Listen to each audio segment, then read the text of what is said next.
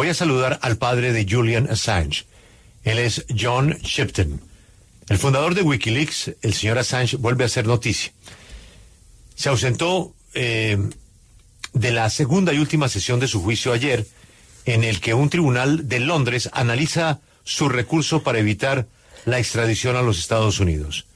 Si lo extraditan, la condena puede ser de 175 años de prisión. El señor de WikiLeaks, el señor Assange, tampoco había estado presente el martes en el último recurso que le queda a este australiano en el Reino Unido para evitar ser entregado y acusado de espionaje. Y esa es la pregunta para el padre del señor Assange. Ana, saluda al señor Shipton y pregúntele cómo está la salud de su hijo. Good morning, Mr. Shipton. Thank you very much for your time today at W Radio. Good morning. Good morning. Let us begin by asking you, at this point, how is the health of Julian? How is his health? Sorry, I didn't catch that. His health. Sorry? How is he doing physically? His health. How is your son's health? You mean Julian is not doing so well at the moment. It's been now close to 15 years in one form or other of incarceration. And the hearing yesterday and the day before in London at the High Court was very, very important, because if the hearing failed, then Julian would be immediately extradited to the United States. Pues nos responde que Julian no la está pasando bien en este momento, está sufriendo una encarcelación horrorosa. La audiencia de ayer y de antes de ayer en la corte en Londres es muy importante porque si fracasa, Julian va a ser extraditado a los Estados Unidos. Precisamente sobre ese tema, señor Shipton, si en esta audiencia se le aprueba esa extradición a los Estados Unidos, ¿le queda a su hijo alguna forma de apelar? So precisely about this audience, if his extradition to the United States is approved, does he has any resources left? Could he appeal again to this result? He could appeal to the European Court of Human Rights. That would be the last chance. El último chance que tiene, la última oportunidad es apelar a la Corte Europea de Derechos Humanos. ¿Por qué hay tanto temor de extradición a Estados Unidos? ¿Habría posibilidad de que el gobierno de Estados Unidos aumentara los cargos contra Assange y pudiera enfrentar pena de muerte? Why is there so much fear about an extradition to the United States? Is it about what he could face in the United States, possible a death penalty? Oh,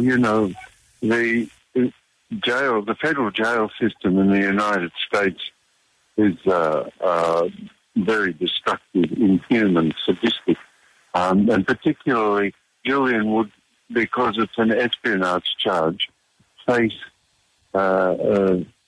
SAMs, which are special administrative measures, meaning that Julian could be held 24 hours a day in solitary confinement.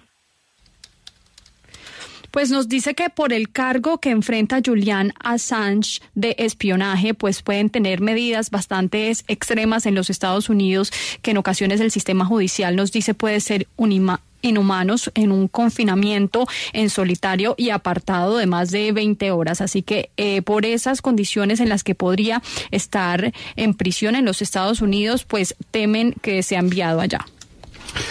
Como usted dice, las acusaciones son por espionaje, pero muchos analistas y los defensores de Julian Assange hablan de un caso contra la libertad de prensa.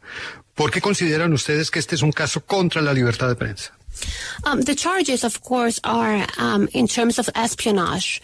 But people that defend your son say that this is really about freedom of press. Why do you guys believe why are you guys saying that this is really a case about freedom of speech? Because Julian is a publisher and a journalist. And the 5 great newspapers, the Washington Post, the New York Times, the Le Monde in France, in Spain, and Der Spiegel in Germany, and The Guardian newspaper in United Kingdom, published exactly the same information. Exactly the same. And yet none of those people are charged. So they isolate the most vulnerable person and charge him to threaten and intimidate and crush all other publishers and journalists. Pues nos dice que es un cargo o un caso contra la libertad de prensa porque Julian Assange es un periodista. Nos dice que muchos medios en el mundo publicaron la misma información, como Le Monde en Francia, el Washington Post y New York Times en Estados Unidos, el Spiegel en Alemania, The Guardian en el Reino Unido, publicaron exactamente lo mismo y ninguno de ellos enfrentan cargos. Entonces están, digamos, que yendo detrás de la persona más vulnerable, tratando así de amenazar, intimidar y destruir cualquier intento de otro periodista o de otra publicación similar a la que hizo Julian Assange. Yo quisiera preguntarle, Ana, si de pronto él considera que Joe Biden es hipócrita, porque muchas voces lo han señalado así, de hipocresía, por exigir la liberación de periodistas detenidos en todo el mundo, pero a la vez se continúa buscando la extradición del fundador de WikiLeaks. ¿Hay hipocresía por parte de la administración Biden? Let's speak about President Biden's stand on this case. Some people have called him a hypocrite because he asks for the freedom of journalists all around the world, but then he keeps on asking for Julian Assange extradition. Do you believe that his attitude has been hypocrisy towards this case? You know, after 15 years of incarceration in jail, I don't believe anything anyone in power says. You know, if they were sincere, then Julian would be able to come home. Yes, that's all. If they're sincere, then they would release Julian because he's simply a publisher.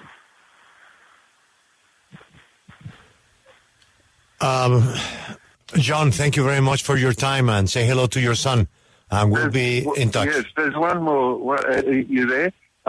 Year before last, we stayed 2 weeks in Little Haiti in Miami.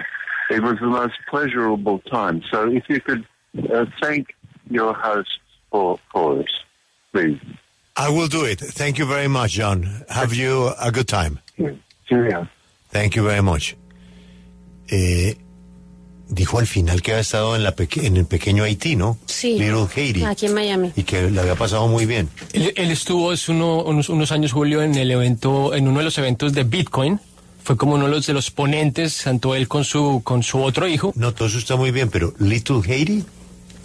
Pero es que Little Haiti, además, yo creo que se ha desarrollado. Déjeme, le voy a decir, Little Haiti.